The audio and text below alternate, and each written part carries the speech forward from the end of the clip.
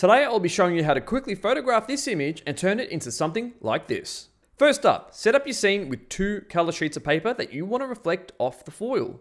In this shot, I'm going for pink and yellow as this will complement the colors of the can. My camera settings are at f9, 1/200th of a second, and ISO at 100. Lens choice is the Canon 35mm, and for my light, I have my 80-600 Pro strobe in a 120cm octagon umbrella. Rip a piece of tin foil, place the can nicely in it, and snap away multiple shots, giving you plenty of options to choose from when it comes to post-production. Once you have the shot you are happy with, load it into Photoshop. Now grab the pen tool and create a clipping path around the foil.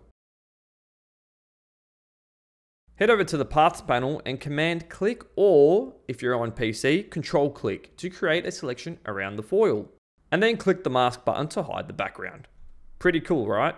Next up, we're focusing on the background. Create a new layer, call it Gradient. Select your two colors. Now grab the Gradient tool and click and drag. Now I'm going to increase the brightness of just the can and foil. And to do this, select the can layer, click the Adjustments tab and select Levels. Right click and select Create a Clipping Mask to make it only affect the can layer. And now adjust the dials until you're happy. And here is the final image. Friends, if you attempt this tutorial, please hashtag it on Instagram under Make That Background Pop to join in this week's challenge. And yeah, I'll see you all in the next one. Catch you guys.